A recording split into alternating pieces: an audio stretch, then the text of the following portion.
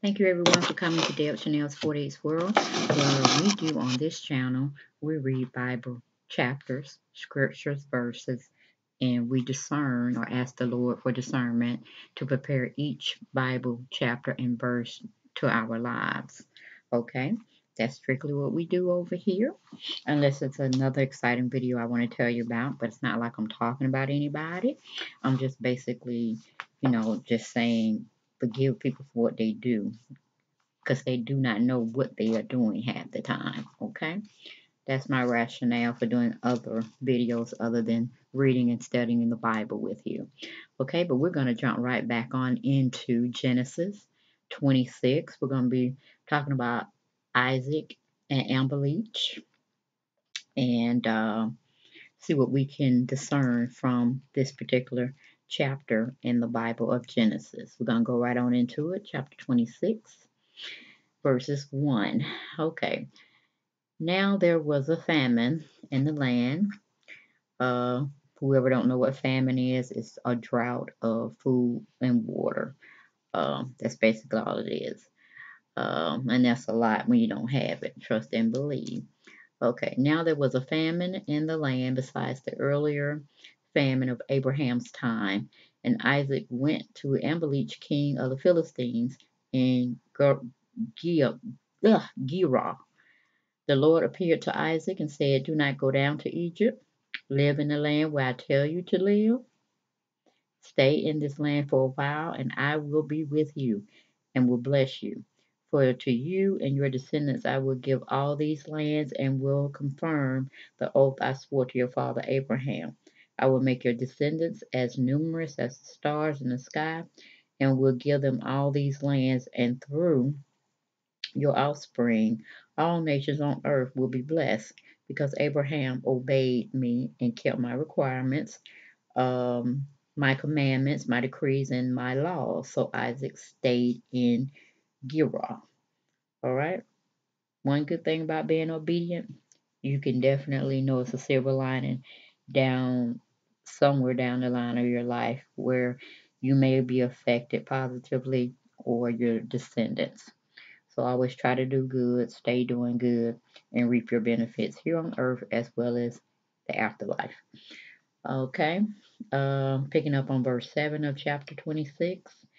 When the men of that place asked him about his wife, he said, "She is my sister," because he was afraid to say, "She is my wife." He thought the men of this place might kill me on account of Rebekah, because she is beautiful. And at the time, I guess the men of the Philistine, they felt that they could take and do whatever they wanted to with any man's wife. Okay, so that's where we are with him lying.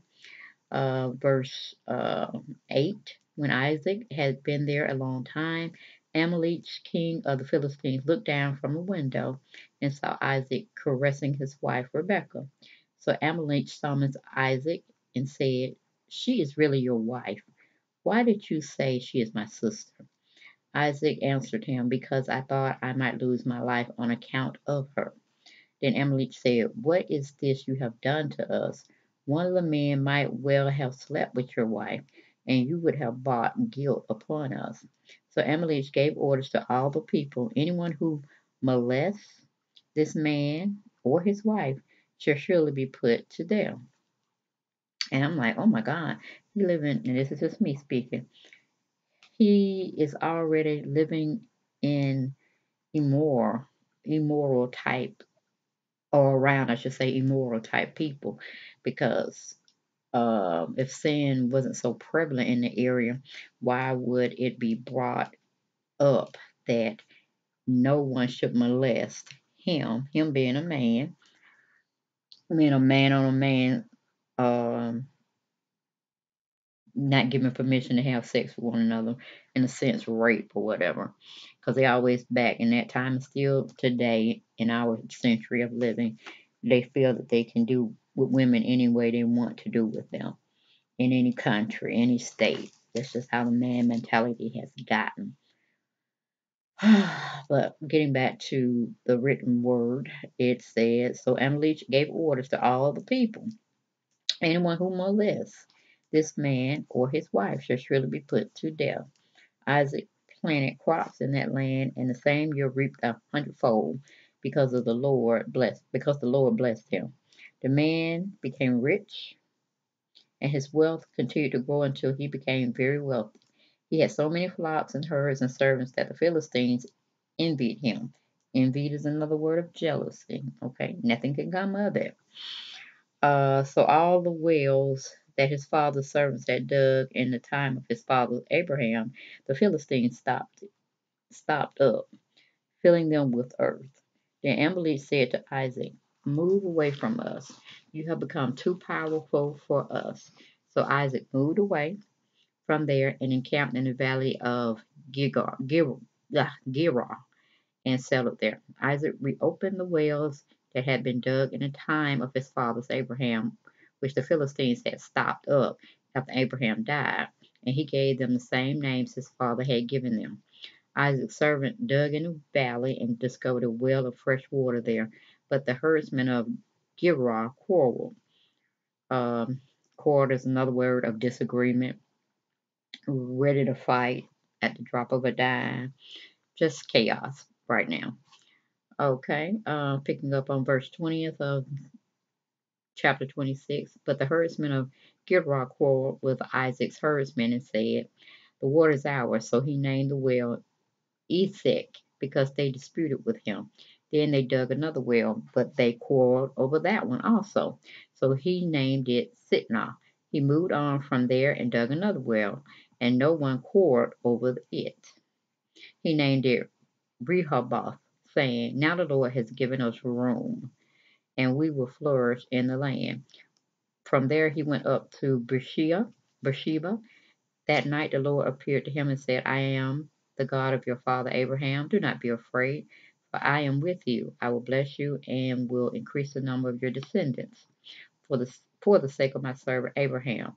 Isaac built an altar there and called on the name of the Lord. There he pitched his tent, and there his servants dug a well. Meanwhile, Abimelech had come to him from Gerar with Ahuzah, his personal advisor, and Phicol, the commander of his forces. Isaac asked them, "Why have you come to me, since you were hostile to me and sent me away?" They answered, we saw clearly that the Lord was with you, so we said there ought to be a sworn agreement between us and you. Let us make a treaty with you, that you will do us no harm, just as we did not molest you, but always treated you well and sent you away in peace. And now you are blessed by the Lord. Isaac then made a feast for them, and they ate and drank. Early the next morning, the men swore an oath to each other. Then Isaac sent them on their way, and they left him in peace. That day Isaac's servants came and told him about the well they had dug. They said, "We found water." He called it Sheba, and to this day the name of the town has been Beersheba.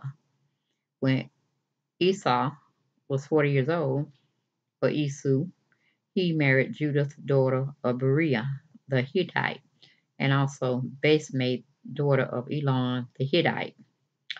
They were a source of grief to Isaac and Rebekah.